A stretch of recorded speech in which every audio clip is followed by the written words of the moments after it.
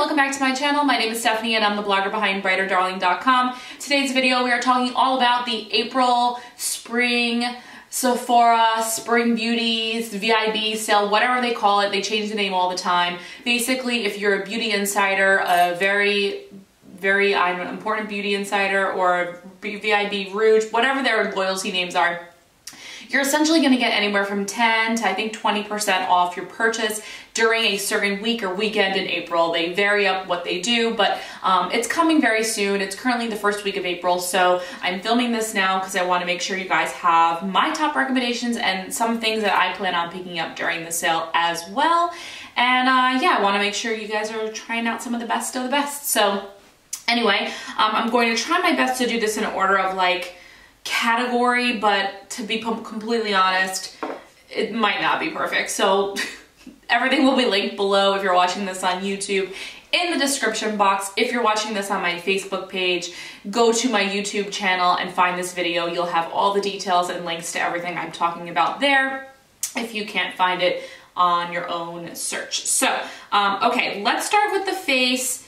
The number one thing I really want to recommend is to actually check out my blog for my 2018 beauty favorites, even my 2017, even just favorites in general. Just search by favorite category on my blog and you're going to find quite a few of these items I'm mentioning here, but that'll really give you a quick idea of what to add to your cart. But for all intents and purposes, let's start with the number one thing that I thought was such a breakthrough product of 2018. You're probably going to see this on a lot of recommended products for this sale. It's the Charlotte Tilbury Hollywood Flawless Filter. It's sold out constantly, so I hope you guys can get your hands on it during this Sephora sale now that Charlotte Tilbury is sold at Sephora, which is awesome for all of us here in the United States. This is like such an innovative product. I think it's one of the, actually it was the most innovative product of 2018 that I tried. It's a hybrid of a light coverage, tinted moisturizer, luminizing primer, and highlighter. Like, I don't know what else to say about this. It just gives your skin literally a lit from within Hollywood starlet look on your skin. It's just something inexplainable. It just gives you that like it factor, that skin, like that J-Lo glow, that Giselle glow, that like healthy, I sleep all day, I have a chef that cooks for me, I drink 1,000 green juices a day. Like, this is that bottled, and like you can be oily skin or dry skin. This looks beautiful. I use shade 4 medium. It gives a little bit of brightness to my complexion, but she has, I think, I want to say it's 7 shades, 7 or 8, but that is what it looks like. You see it has like just this crazy weird radiance, and again, that's shade 4 on me. I know shade 3 medium is very popular. It seems to be sold out a lot, but try your best to get this, and if you can't get it on sale, just get it anyway because it's that good. Okay, let me see what the next product is. Okay, next is a product that Next is a product I'm a little late to the bandwagon on, but as a new mom and just somebody who's very busy, on the go, has no time for like drama and makeup mess, the Hourglass Stick Foundation. This is another one that was really popular for a few years. I finally tried it, mainly because I was nervous that like as a stick foundation and for the price, it's expensive, it's Hourglass and it's high-end. I was worried that I would go through it really quickly because I feel like when I used to use stick foundations as a kid, like in high school, shout out to that Maybelline stick that we all used, I just felt like I went through like a stick a month, and I think this is like $46. I was worried that I would use this a lot, but I've been using this since like November pretty religiously, and this is like half of the stick left. So I don't use as much. It has a lot of pigmentation and the coverage is really great and it's so natural. I don't know what video is going up first, but I use this in my 10-minute mom makeup tutorial. And that's basically what's on my, it's what I'm wearing on my skin right now, but the mom tutorial, what you see on my face is that skin. And it's mostly this, it's this foundation. So the Hourglass Stick Foundation, so worth it. I did have a hard time matching my skin online. And even in person, they seemed to run very yellow, which I'm a yellow person, but even for me, I was like, oh God. So maybe go to the store if you can and swatch a few to make sure you know what shade to order if you're gonna place your order online. I use shade Nude. Okay, so the next one is another Hourglass product. I've talked about this on my blog a few times. I probably have talked about it on this channel. It's the Hourglass Ambient Lighting Powder in Luminous Light. This is holy grail for me. This was holy grail during my pregnancy. I'm wearing it all over my face now as a setting powder. It just gives your skin a beautiful radiant glow. I talked about this during my pregnancy. I had said that I attributed what people were complimenting as my pregnancy glow to this. Like they were like, your skin, you're glowing, you're this. No, it's this. And I think they make a mini of these. So if you're like scared to splurge on the big one, which you shouldn't be because it's beautiful, try out one of the minis first and then you'll see why. You can even use this as a natural highlighter. I do recommend this for very, very oily skins or like newbies to the highlighting scene because it gives a very natural highlight to your cheekbones. It's just the most beautiful powder ever. It's pricey, but I promise you guys it's worth it. This is probably 3 years old now. Yeah, it's probably 3 years old and look, I'm still working on it. So don't be scared. A little goes a long way and they last a long time. All right, next is, I want to go into the two brushes that are face brushes, but they're exclusive to Sephora. These are the Sephora brushes. I've mentioned these, sorry, they're dirty because I just used them, but I mentioned these in my 2018 beauty favorites, like I mentioned. Go check that blog post out, I will link it. I love Sephora brushes. They've lasted forever on me. Like I'm talking since college, like we're talking 10 years ago, like they're still a-okay. These two were newer to my collection. I picked them up in the last year. The first one is the Pro Highlight Brush 98. It gives like the perfect amount of concentrated highlight. I love that. And for my mom makeup, I even use this as an eyeshadow brush to like slap on highlighter on my eyes as eyeshadow. I love this brush. Like no other brush for highlighter compares. I just love it. You can even use it as like setting powder under the eyes. Like you can use this to just, if you don't powder your whole face and you just want to like powder certain areas because you just want to set down some shine if you're dry, this would be good for that. It's multi-purpose, but I use it for highlighter the most and I can't stop using it for highlighter. I have not gone back to a fan brush in at least a year since I bought this. The second one, I talked about this as well. Oh, my computer's gonna die, great. Let's see how far I can go. Okay, this is the Sephora Pro 57 Concealer Brush. This is like what I said, a fingertip in a brush. It's so good at buffing out concealer under your eyes and on blemishes. If you really don't want to like get your fingers dirty or you just want more of an airbrushed finish, like this is so good.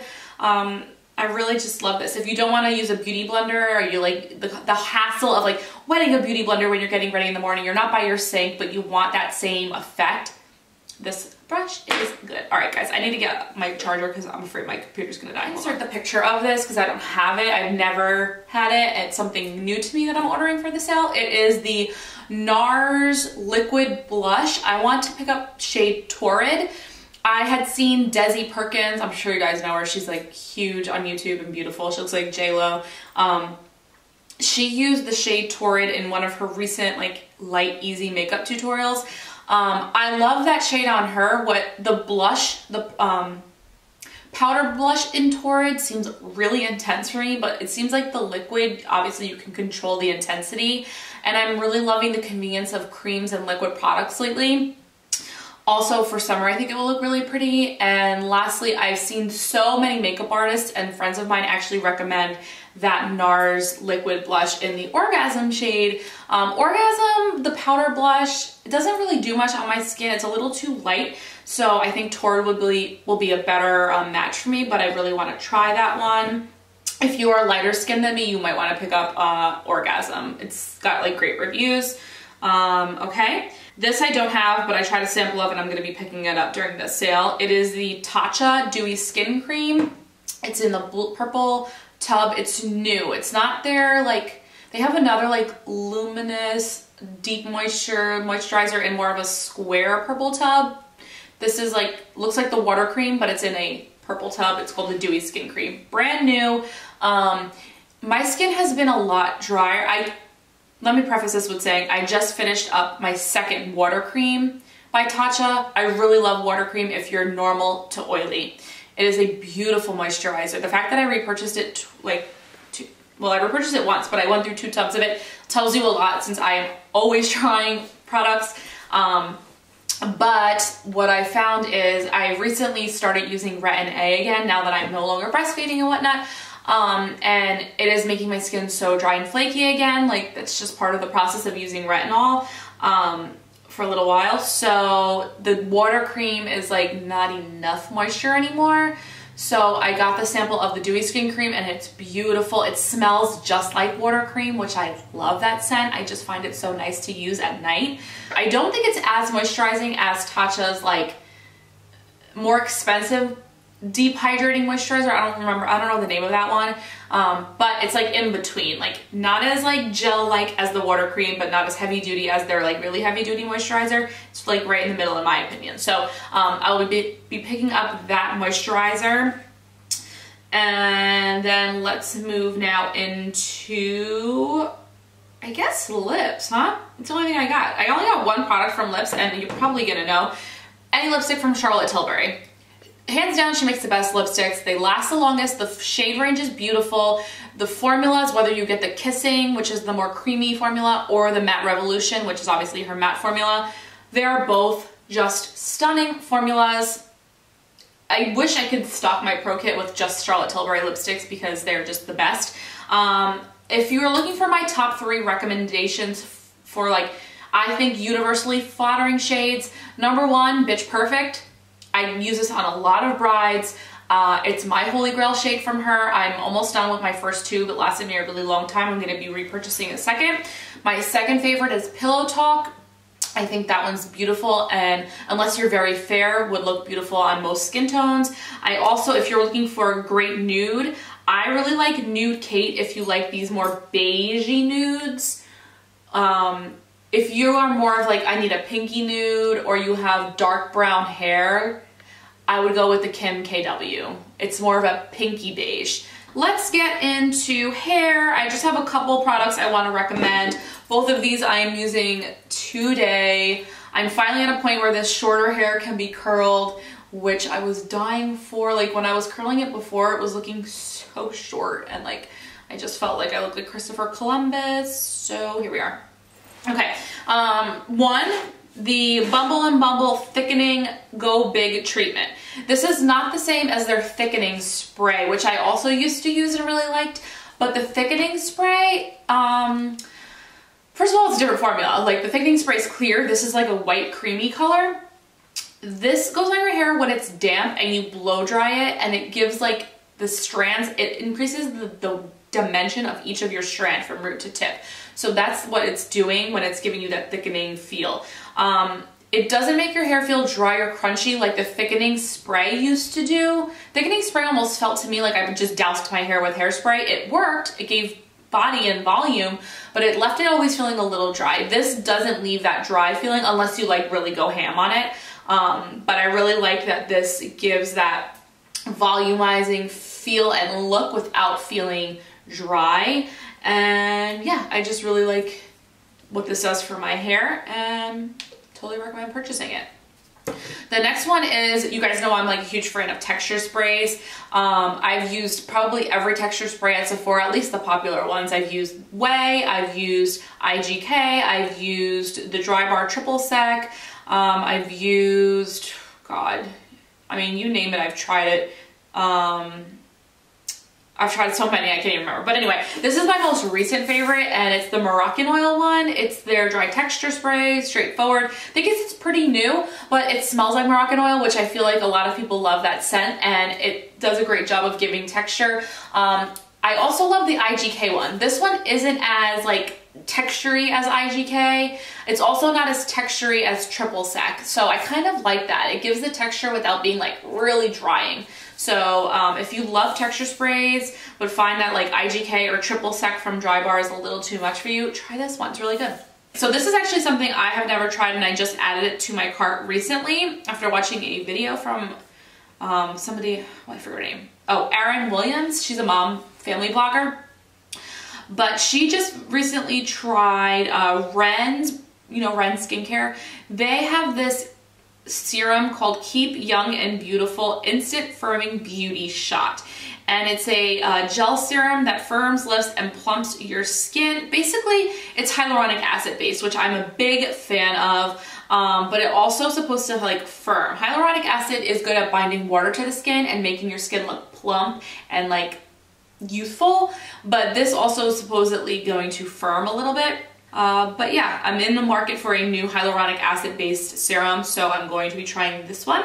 And then now let's get into my favorite category, which is eye stuff. And I'm not gonna go too nuts because I kind of talked about most of these except for one thing a lot on my channel and on my Instagram, but whatever.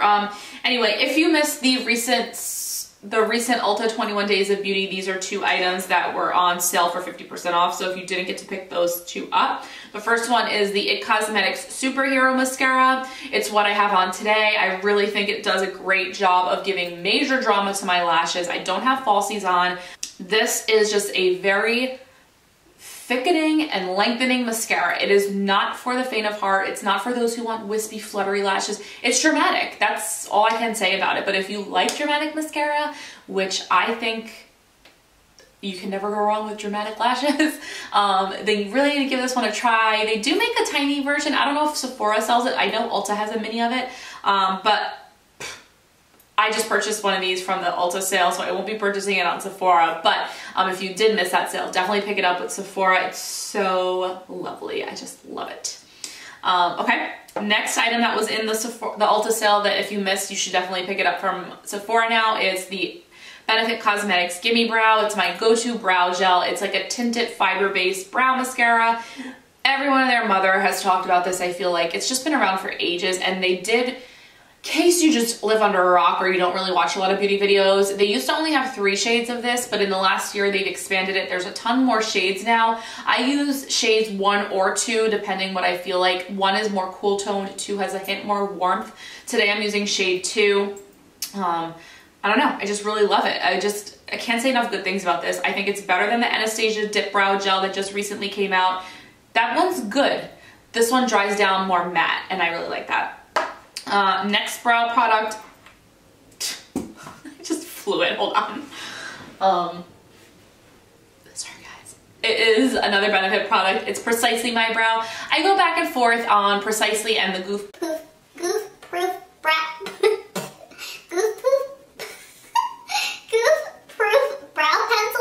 Basically, if they're on sale or like Ulta has a flash sale or something, like I will go back and forth with either one, but my preferred one is the Precisely My Brow. I like the thinner tip, but if you have very thick full brows, Goof Proof is also equally good. The colors, you know, depending which one you get, there's no difference. If you get shade 2 in one, shade 2 in the other one is the exact same. It's just the difference of the tip of the pencil. One's a little chubbier than the other one. I prefer the thin one. I feel like I get crisper lines and more definition. My brows are moderately full. They're not thick, but they're not thin at all. So that's why I kind of go back and forth with both. But if I had to pick between those two, I would go with Precisely My Brow first. The next one I don't have with me right now, but I will be purchasing it during the sale. It's Marc Jacobs eyeliners. I have Cocoa, I think it's called. It's like a brown shimmer. I talked about that a lot in the summer. It's somewhere on my channel, you can find it.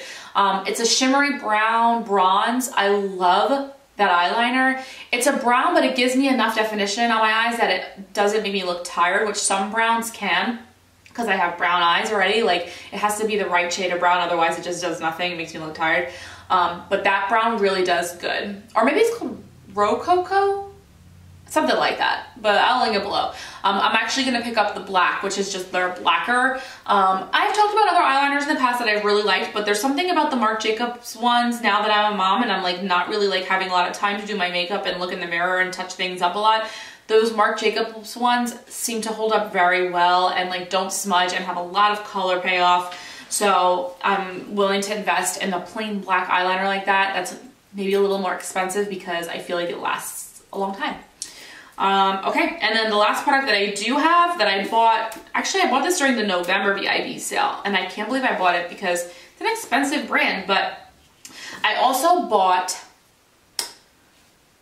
the Natasha Denona Camel palette around the same time that I bought this. Sorry, this is the Pat McGrath Mothership Sublime Bronze Ambition palette.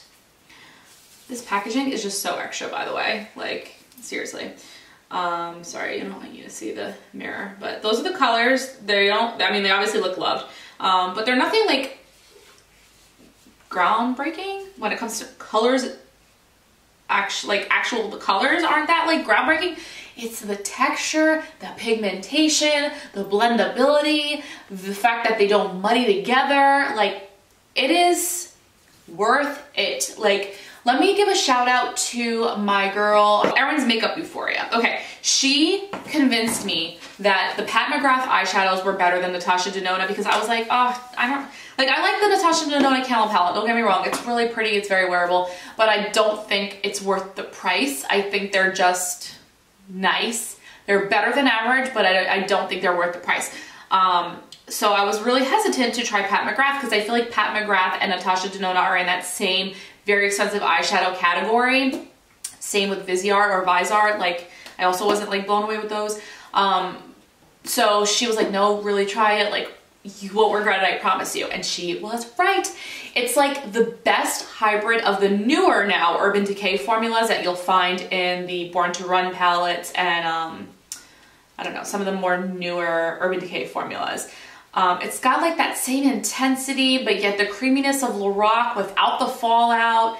The creaminess without the fallout of Lorac or Anastasia Beverly Hills, but with the blendability and ability to not muddy together like MAC shadows. It's like the perfect hybrid of every eyeshadow out there. It's just beautiful. Like, they are really worth it. I don't know how else to say it. Like, this is like, I can't. I'm sorry, guys. Like, nothing I'm gonna say is going to justify how beautiful. Can you even see this here?